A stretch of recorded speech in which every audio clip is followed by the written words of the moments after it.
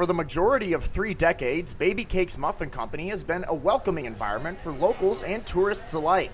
Come wintertime, one of the go-to eateries in the Queen City will have a different look. The goal is to turn the rustic homey bakery and cafe into something more European. Really transforming it into what we hope is a French patisserie. And we've had the plans really in place before we bought it. John and his wife Darcy, who owned the Huron Mountain Bakery restaurants, purchased Babycakes in August of 2017. His vision for Babycakes has been brewing for a while. The incoming changes are expected to be mostly aesthetic.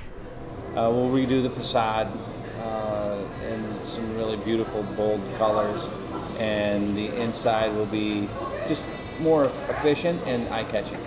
The product, showcased in a simple, unsophisticated, yet comforting manner, will have a new home, a home that's more vibrant and beckoning. The display cases that we picked out are more like jewelry cases than display cases. They're beautiful European style that really showcase the product. The cases, along with the facade, are expected to be replaced by the end of June. Phase 2, which Scheid hopes will be done in November, will create more space, allowing Babycakes to operate more efficiently. As an owner, it's John's dream to be able to bring his vision to life. I'm really excited. I mean, this is finally happening.